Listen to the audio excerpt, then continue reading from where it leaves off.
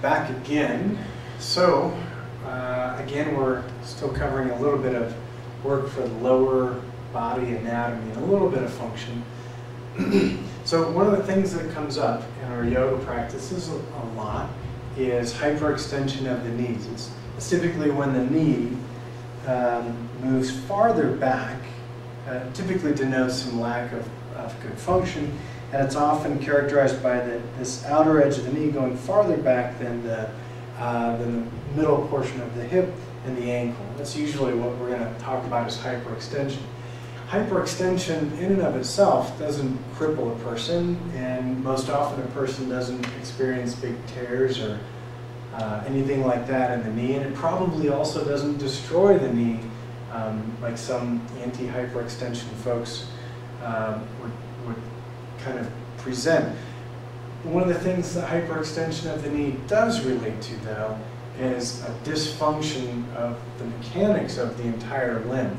So a person, as they walk or run or even stand or sit well, how they extend the spine up, especially everything not included in the sitting, is related to the function and the mechanics of the lower limbs. So when the knee hyperextends backwards, the mechanics of pressing down into the floor or the earth or whatever it is that you're doing, a lot of the energy that you press down with gets lost in the backward movement of the knee. And then because of that, the upward movement of energy up through the leg, through the pelvis, and up through the spine is also diminished as well. And this can create, even if it doesn't create a really unhealthy knee, this can relate to some other bad mechanics.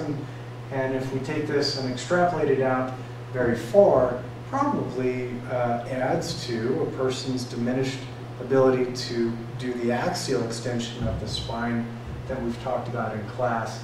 And it just diminishes how well a person stands upright and stays upright. If this were a track athlete and they bowed the knees back a lot, they would run slower than an equal athlete who didn't hyperextend a ton, and they would lose power as they do it.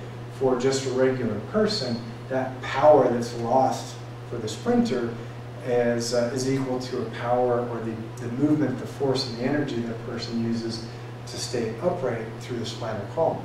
So hyperextension of the knee is probably a really unbeneficial practice to participate in. And so if you can avoid it, great. So how do we avoid it? The short of it is we use 3 major muscles in the back of the leg. And for today, this is going to be related to our knee stabilization from the back of the knee. Up above, we have 2 of your hamstring bellies that we are going to use a lot.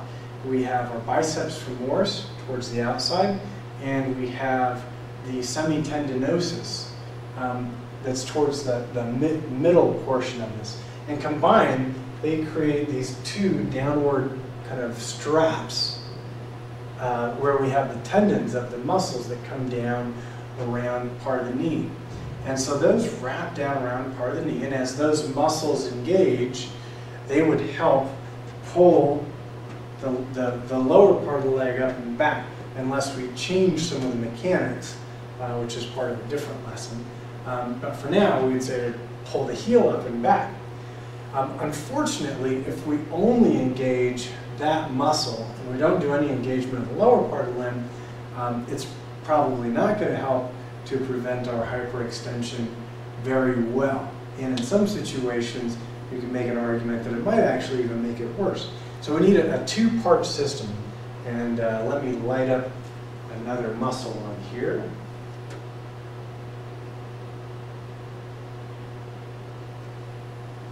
So we add into the hamstring bellies that come down, we add the large calf muscle, the gastrocnemius, and it comes up, and it goes just inside the 2 straps. Actually, the lateral, the outer edge portion, it rounds up around the inner edge of the condyles, and then it attaches almost right underneath where these 2 bands come down.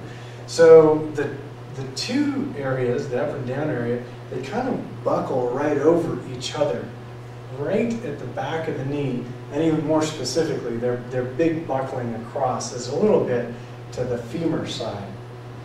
When these work together very well and in a good running stride or a power movement, these will coordinate fairly well together. Especially if you're going to be doing like a really powerful stride, they might coordinate very well to make sure that the knee doesn't lose energy extending back too far. These two act as a buckle, and if we're doing something like a standing yoga pose where we're trying to balance, if we were to only fire up the quadriceps or activate the quadriceps and press back to make the knee straight, it's very easy in a yoga pose to not activate these muscles very well at all.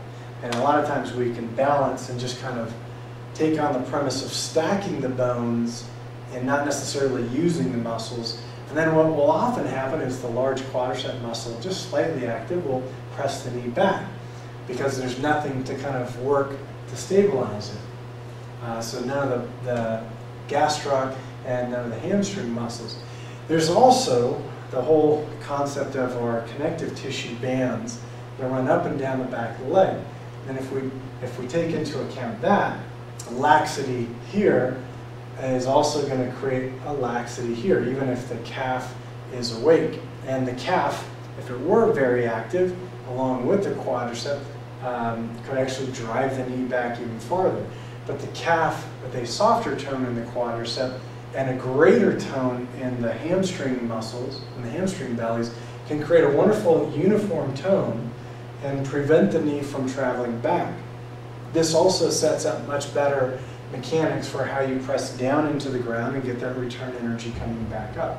A little bit of quadricep tone is definitely necessary, but for most of us just doing a standing pose, there's not a lot of quadricep tone needed because the quadriceps are so massive compared to these muscle bellies.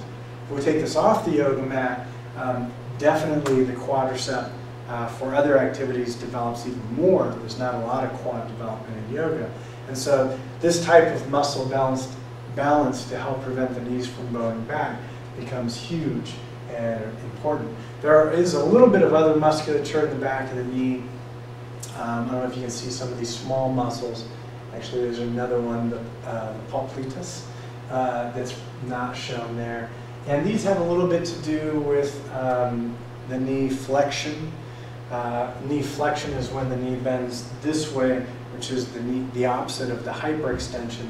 So the action of doing a little bit of knee flexion during a phase of a body position that would create hyperextension, that's actually the way that we'll resolve it. Those smaller muscles, not such an issue here.